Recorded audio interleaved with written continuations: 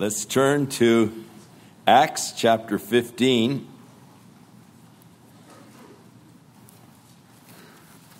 We want to begin tonight, verse 12. The church council at Jerusalem is considering the issue of the relationship of the Gentile believer to the ceremonial law of Moses. The bottom issue is this: is it necessary to become a Jew in order to be saved? Now, this is something that the Jews have believed for years, that God provided salvation only for Jews, that it was impossible for a Gentile to be saved unless he would become a Jew, for salvation was for the Jews only. Now, as the church is expanding, many Gentile believers have come to faith in Jesus Christ. Is it necessary that they become Jews in order to be saved? And this is the issue that is before the church council in Jerusalem. Whether or not, in order for you to be saved, you would have to proselytize and become a Jew through the ritual of circumcision and by keeping the ceremonial law of Moses. This is not an issue of keeping the moral laws of God. Those are a given. God has established his moral laws, and as Christians, we are to keep the moral laws of God. Paul wrote to the Corinthians, chapter 6, in this first letter, warning them against the sexual sins and all, saying that we know that they which do such things will not inherit the kingdom of heaven. He wrote the same thing to the Ephesians and also to the Galatians. As to the Galatians, he listed the many works of the flesh, concluding with, "And we know that they which do such things shall not inherit the kingdom of heaven." So Paul, who was the great apostle to the Gentiles, Paul, who was willing to suffer persecution in order to keep the Gentiles free from the ceremonial laws, is advocating and declaring that the moral law of God is an absolute, and if you want to inherit the kingdom of heaven, you cannot violate the moral laws of God. So many people don't really separate between the issue of the ceremonial laws, and that had to do with your diet and with the washings and with the sacrifices and so forth that were offered. Those things were all done away with Christ Jesus. Those were set aside, but the moral law of God was never set aside. And so the Ten Commandments still stand. But the ceremonial laws, this is what they were trying to say, that you had to also keep these in order to be saved. So Peter is the first one before the council to address the issue. And to summarize Peter's thinking, God had sent him, the Holy Spirit had sent him to the Gentiles to bring them the gospel. As he was preaching the gospel, they received it, and God filled them with the Holy Spirit. And they had not kept any ceremonial law. They were still uncircumcised. So Peter said, I recommend that we not try to put on the Gentiles this yoke, heavy yoke, that neither we nor our fathers were able to bear. So Peter is voting that the Gentiles not be required to become Jews, that they not be required to keep the ceremonial law. The next two witnesses before the council are Paul and Barnabas, the ones that basically took the gospel to the Gentile world in their first missionary journey.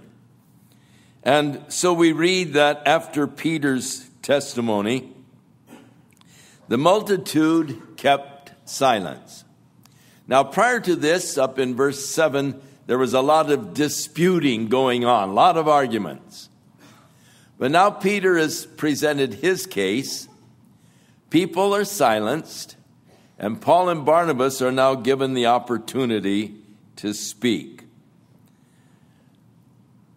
I think that courtesy is a Christian grace that we should all practice. They were silent. They let Paul and Barnabas speak their piece. They gave audience to them. That is, they listened to them as they spoke. Basically, they just shared the things that took place on their first missionary journey as he went to the Gentiles. The many miracles that were wrought through the power of the Holy Spirit. Now, we journeyed with them through that first missionary journey. And as we journeyed with them, we were aware of the miracles. Luke, as he records, inasmuch as he recorded the journey and the miracles, he didn't feel that it was necessary to re-record them and to tell us all that they said to the council that was there. Just the fact that they shared with them the results, the fruit of their first missionary journey to the Gentiles. He doesn't give us the details of what they shared. Basically, they were confirming what Peter had already said, and that was that God was obviously working among the Gentiles apart from their observance of ceremonial laws. Now, after Paul and Barnabas had spoken, it now comes time for James to speak. James is sort of giving now his judgment, sort of the conclusion of the matter. There are two Jameses that are still left. This is not James, the brother of John. He was already beheaded, and he is out of the picture. But there was another disciple by the name of James. He was identified as the son of Alphaeus.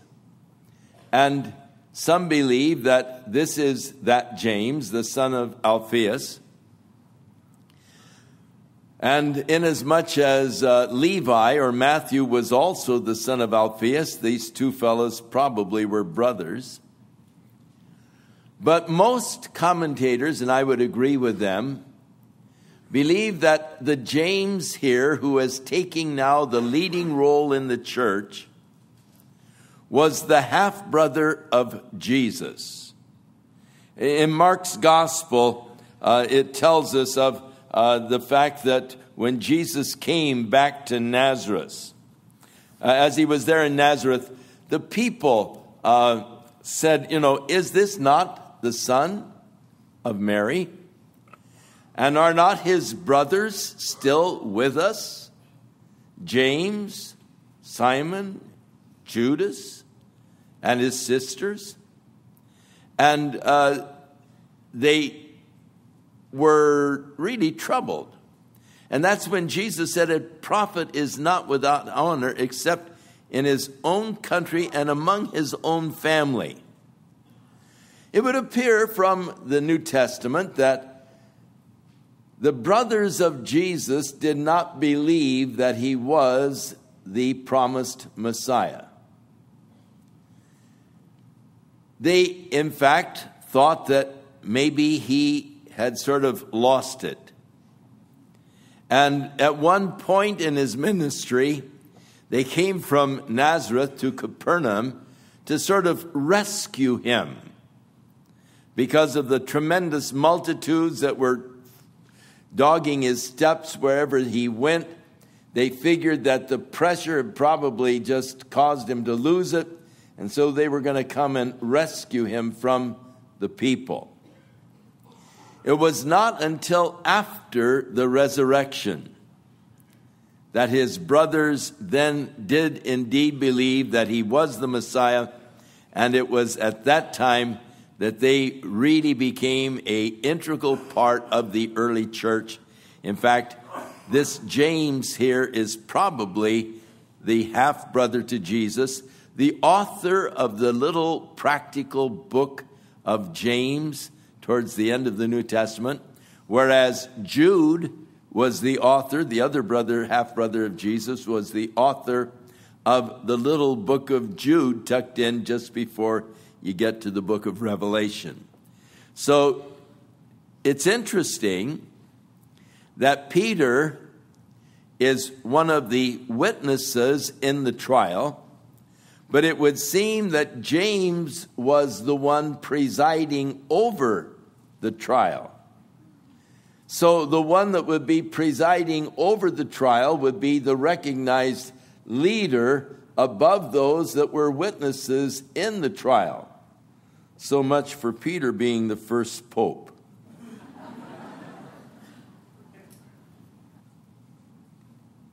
It's sort of when you're in court, you're presenting the case before the judge. He is the one who is going to make the determination. And so Peter is presenting the case. Paul and Barnabas more or less confirm what Peter has said. And now James is going to issue the judgment.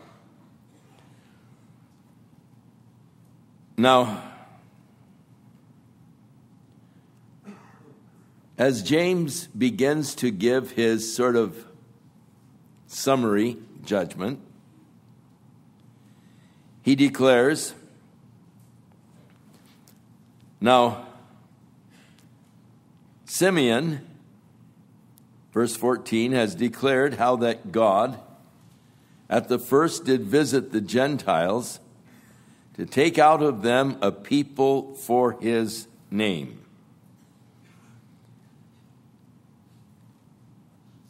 He had testified of the call of God, how that God had called him to go to the Gentiles. And so he makes reference now to Simeon and Simon. They're both the same name. How that he has now borne witness of how God called him to the Gentiles, that God might take from the Gentiles a people for his name. This work of God in calling Gentiles to faith in Jesus Christ, to call Gentiles to be a part of God's kingdom, was something that all of the prophets had borne witness to. Psalm 86, all nations whom thou hast made shall come and worship before thee, O Lord, and shall glorify thy name. Notice, all nations, not just the Jews, will come and worship before thee and glorify thy name. Psalm 96, 7. Give unto the Lord, O ye families of the people. Give unto the Lord glory and strength. In Isaiah 11, verse 10. And in that day there shall be a root of Jesse, which shall stand for an ensign of the people, and to it shall the Gentiles seek, and his rest shall be glorious. The mention of the Gentiles seeking and finding this rest. Isaiah 42:6. I, the Lord, have called thee in righteousness, and will hold thine hand, and will keep thee, and give thee for a covenant of the people, for a light of the Gentiles. Prophecy concerning Christ, a light unto the Gentiles. Malachi 1:11. For from the rising of the sun even unto the going down of the same, my name shall be great among the Gentiles. In every place incense shall be offered unto my name, and a pure offering, for my name shall be great among the heathen, saith the Lord of hosts. Or the heathen is again Gentiles. So among the Gentiles, his name will be great. Now, James said after this, that is, after the gospel was taken to the Gentiles, then Jesus will return again to build the tabernacle of David, which had fallen down. God had promised to David that there should never cease to be one of his seed sitting upon the throne forever. David interpreted that promise of God as to mean that the Messiah would descend or be a descendant of David. And so James declares that after the gospel has been taken to the Gentiles, then the Lord is going to come, and he's going to build the tabernacle of David, which is fallen down. Again, God will deal with the Jews. Now, Paul tells us that blindness has happened in part to the Jews until the fullness of the Gentiles has come in. But then all of Israel shall be saved. Throughout the scripture, this is the common pattern. When it speaks of the Gentiles receiving and believing in the promises of God and salvation through Jesus Christ, that there will come a day when God again will work with the nation of Israel. That they, the natural branch, have been cut off for a time. And we Gentiles, like a wild branch, have been grafted into the tree that we might partake of the nourishment from the tree. But don't boast against the branch that was cut off, because if God cut them off, he's able to again bring them back. And of course, that will happen. God is not yet through with the nation of Israel. He has unfulfilled promises for them, especially in regards to the throne of David. And Jesus is coming back to fulfill those other prophecies of establishing the throne of David, sitting upon the throne of David forever. Isaiah 9:6. For his name shall be called Wonderful Counselor, the Mighty God, the Everlasting Father, the Prince of Peace.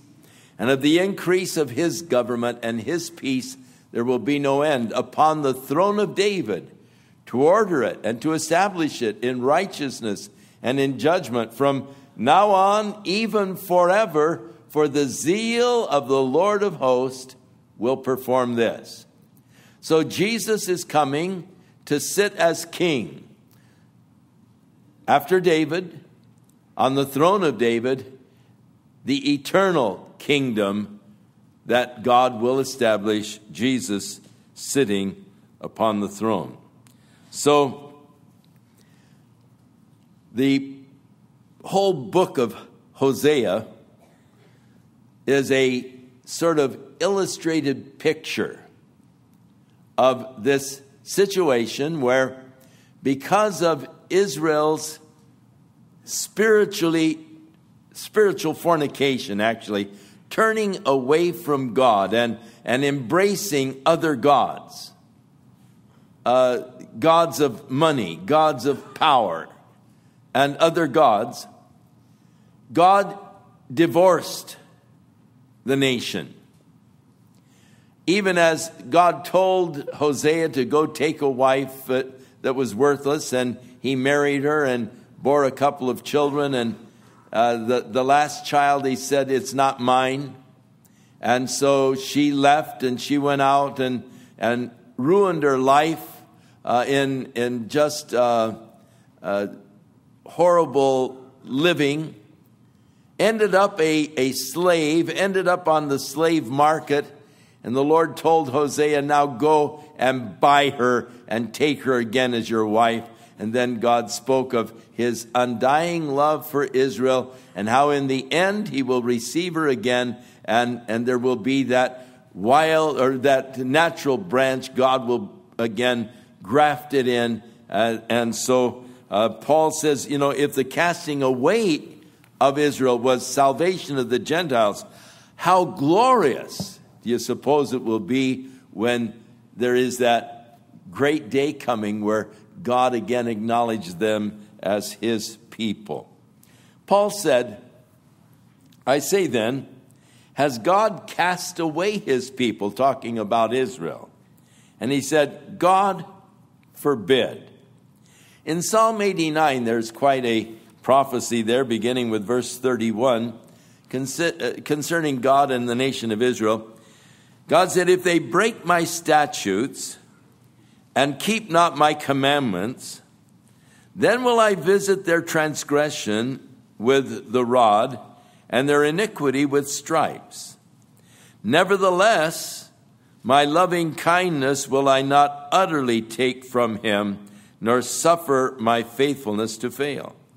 My covenant will I not break, nor alter the thing that is gone out of my lips.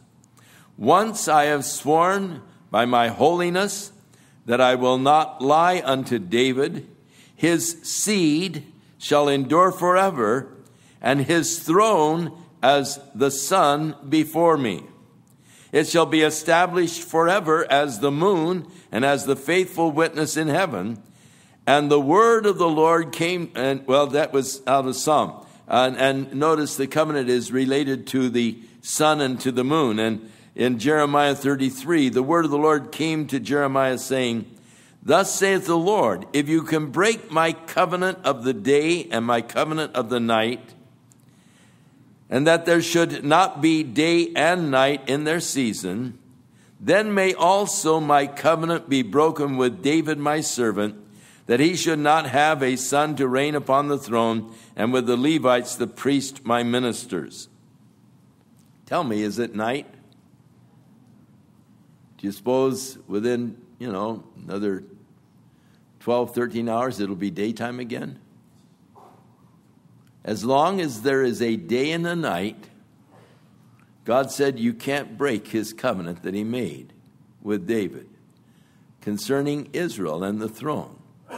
So this idea of replacement theology is heresy.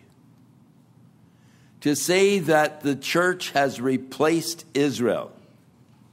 No, the church has its own place. And the scriptures are very clear about the place of the church in the whole program of God.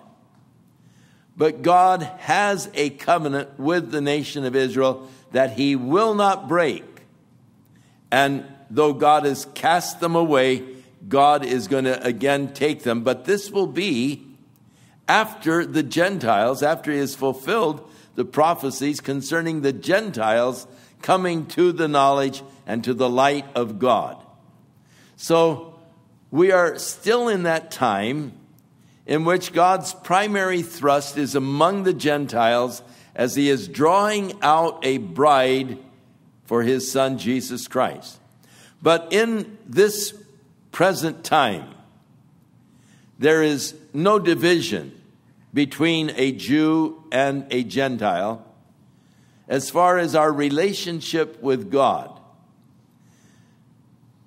We all have to come through Jesus Christ. That is the only way that God has provided for us. At the present time, the Jews are still blinded to the fact that Jesus was indeed the fulfilled promises of the Messiah. He fulfilled those promises. They're blind to that. God, by his Holy Spirit, has opened our eyes that we can see. God will one day open their eyes again once he has fulfilled his purposes among the Gentiles. I believe that we are really almost in a transition period right now. I believe that the fullness of the Gentiles has just about come in. I believe that God is winding things down. I think that the conditions in the world today are definitely leading up to the return of Jesus Christ. And when he takes his Gentile bride to the marriage feast, then the Spirit of God will work among the Jews as they are here to face that time of God's judgment that is coming upon the earth because of their rejection of Jesus Christ, his Son. Isaiah 16:5, he said, in mercy shall the throne be established, and he shall sit upon it in truth in the tabernacle of David, judging and seeking judgment and hastening righteousness. Hosea 3:5, afterward shall the children of Israel return and seek the Lord their God, and David their king, and shall fear the Lord and his goodness in the last days. So there's going to come yet a great move of God among the Jewish people, but that is after his work is completed among the Gentiles. Isaiah 65, the Lord said, I am sought of them that ask not for me. I am found of them that sought me not. I said, behold me unto a nation that was not called by my name. I have spread out my hands all day long unto a rebellious people, which walked in the way that was not good after their own thoughts. So here in Isaiah 65, again, God offering to the Gentiles, behold me. And he had held out his arms of mercy and grace to the Jews, but they did not regard it. In Amos 9:11, and in that day will I raise up the tabernacle of David that is fallen, and close up the breaches thereof, and I will raise up his ruins, and I will build it as the days of old, that they may possess the remnant of Edom and of all the heathen which are called by my name, saith the Lord that doeth this. Now this is the passage that James is actually quoting here in Acts, this passage out of Amos, where James declares, and to this agree the words of the prophets, as it is written, after this, that is after the Gentiles have come in, I will return and build again the tabernacle of David. When Jesus comes, he will sit upon the throne of David, and he will return to the earth, the second coming, and sit upon the throne of David, and I'll build again the ruins thereof, and I will set it up, that the residue of men might seek after the Lord, and all of the Gentiles upon whom my name is called, saith the Lord, who doeth all these things. And so James is quoting from the Old Testament, and he's looking at the overall plan of God and the place of the Gentiles in the overall plan of God. But it doesn't take away from the fact that God is going to, again, send his Son, who will return and establish the kingdom of David. For James then declares, known unto God are all his works from the beginning of the world. In other words, these things that are happening are the fulfillment of the prophecies of the Old Testament, because God knew all of the things from the beginning of the world. This is one of those passages of scriptures that we use to teach the omniscience of God. God knows everything. Known unto him are all things from the beginning of the world. God has always known you. He knew you before you were ever born. He knew all about you. He knew every facet of your life and of my life. Known unto him are all things from the beginning of the world. Knowing us, he called us that we should be conformed to the image of his Son, that we should receive the grace of God and this glorious gift of salvation, that we might be a part of his kingdom. And what a wonderful thing it is to know that God has known us. He's called us, that we might be heirs of God, joint heirs through Jesus Christ. It's just almost overwhelming to think of it. In Isaiah 41, beginning with verse 4, he said, "Who hath wrought and done it?" God, speaking of God, who has wrought and done it, calling the generations from the beginning. I, the Lord, the first, and with the last, I am he. Who is it that has wrought this and done it? I, the Lord. Isaiah 42:9. Behold, the former things are come to pass, and the new things do I declare before they spring forth. I tell you of them. Isaiah 44:7. And who as I shall call and shall declare it and set it in order for me, since I appointed the ancient people and the things that are coming and shall come, let them show unto them. Remember the former things of old, for I am God, there is none else. I am God, and there is none like me, declaring the end from the beginning, and from ancient times the things that are not yet done, saying, my counsel shall stand, and I will do all my pleasure. So here's God declaring, look, I'm God. From the ancient times, I've told you things that were going to be, and my purposes are going to stand. That's why it is so interesting and exciting to read the prophecies in the scriptures of the last days. Because we know the things that are going to transpire. We know the invasion of Israel by the Muslim nations, which is going to take place. We don't know exactly when it will happen, but it certainly looks like we are close to that particular prophecy being fulfilled. As we see the alignment now today, we see the issues that are involved as far as the nation of Israel is concerned.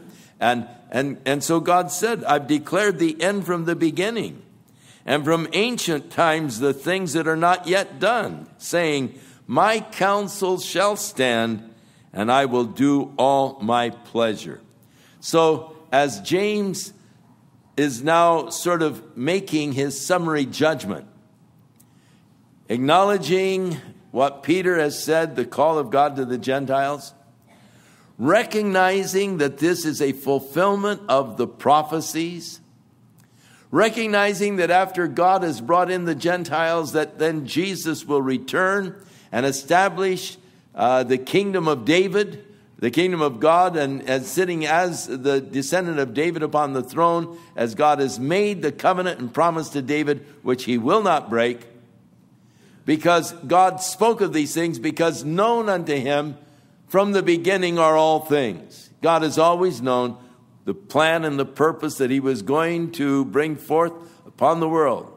And so James is just affirming now the fact that God's word of prophecy shall come to pass. Thus far, God's batting 100%. So, if you try to discount what has not yet been fulfilled, you're really betting against tremendous odds. God is going to keep his word, his promises. James acknowledges this.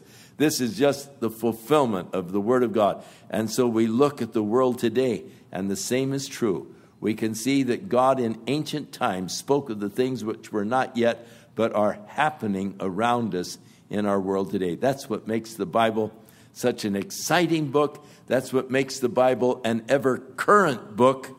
It never grows old. It actually becomes more exciting with each passing year because there are that many more prophecies that are being fulfilled or coming into fruition. So it's exciting to be studying the Word of God and to realize that God's purposes shall stand. His Word shall stand. Let's pray. Father, we thank you for your glorious plan of redemption, and that it was your purpose all the while to bring the message of salvation to we Gentiles.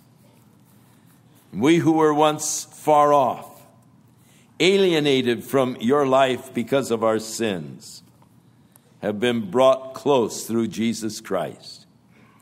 And we thank you, Lord, that he broke down that wall that used to exist between the Jew and the Gentile, making us both one, new creatures in Christ Jesus. And Lord, we just pray that tonight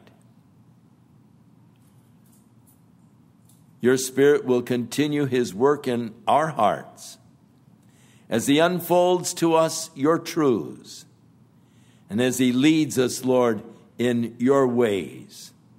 May we be faithful, Lord, in all things. In Jesus' name we pray. Amen.